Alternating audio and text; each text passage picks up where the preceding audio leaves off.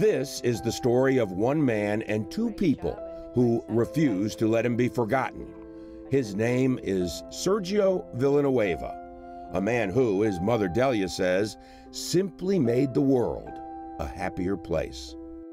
He will walk into a room full of strangers. He got out of a room full of friends. And Tanya, the woman he was engaged to. What would you want people to know about Sergio? Truly, well, Sergio was really one of those people that he's unforgettable.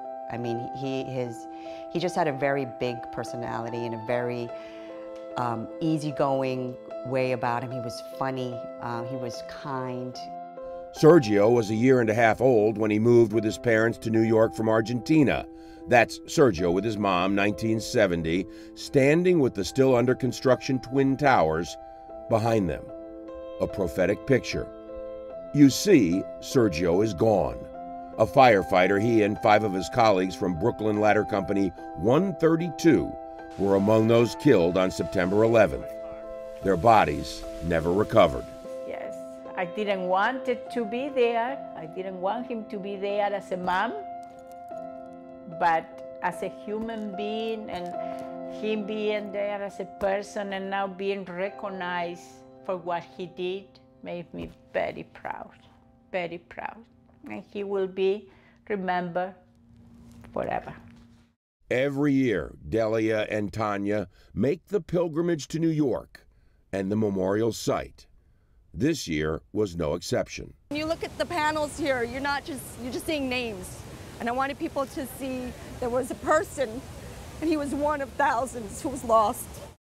I've done what I can to really ensure that his picture is out there, his story is being told, that we're gathering with our friends and our family, and we're really remembering him as a person. So why tell Sergio's story now, weeks after the anniversary, weeks after the flowers have been placed and the victims' names have been read? Mary Lynn Edwards Angel. Laura Anguletta. Doreen J. Angrasani. We thought it would be good for all of us to feel as best we can how, for the victims' families, 9/11 is not just a single day of remembrance. It's the day that the world remembers that, but for us, it's another day that we don't have our loved one. Today, tomorrow, next month, the emptiness remains. The worst day in my life, and it still is when I remember. Yeah, never goes away.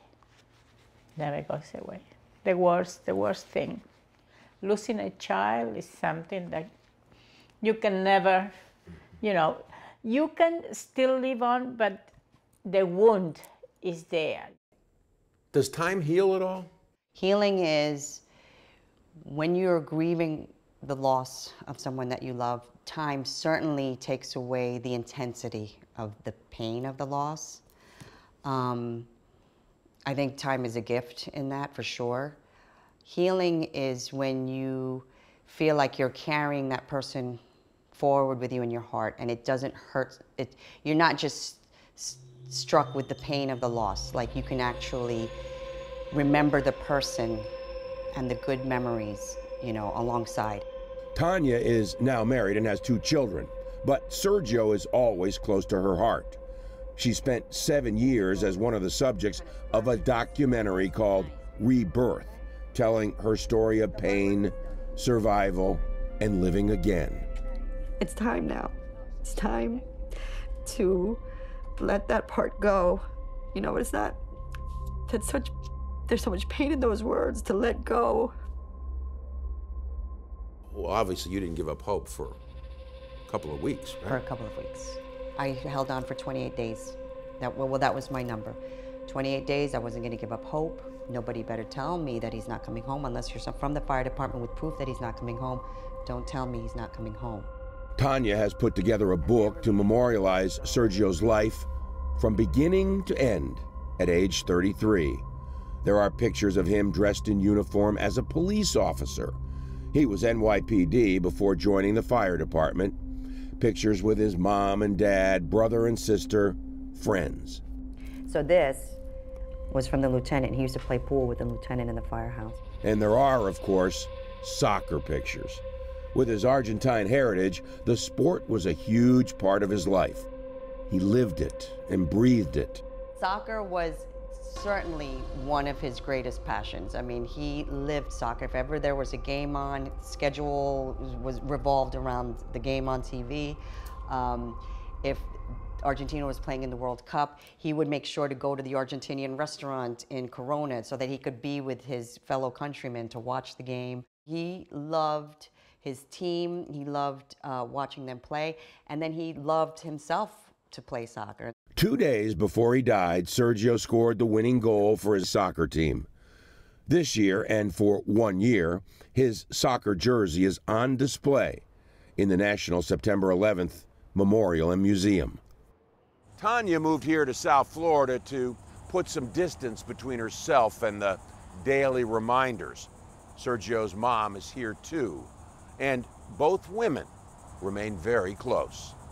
From time to time, they get together just to talk about family, friends. For me, family. My family is the biggest thing. You know, I have grandchildren. We are, you know, also Tanya is our family. You know, she has 2 girls and I have 5 grandchildren. That eases the pain, but for Delia, the sense of loss is only as a mother can feel it. I felt so guilty for not being able to protect him as a mom. Like, you know, being over there and the towers fell on me. And that was went through my mind a lot. For Tanya, there is a picture she wears around her neck, one that more than any other brings her comfort and a smile. Is that your favorite picture? Yes, and this picture of Sergio was the last picture I took of him, and it was on September 9th. So if you see the smile on his face and the just pure contentment, this day was the day that started with him scoring a goal, right, at the FDNY soccer game. And then from there, we went and spent the rest of the day with our closest family and friends celebrating the birthday of the daughter of one of our best friends. And this is when we got home that night. It was at about 11:30. I had 1 picture left in the camera. And I can still so vividly remember looking at him through the camera and saying, "Smile, baby, this is the last picture."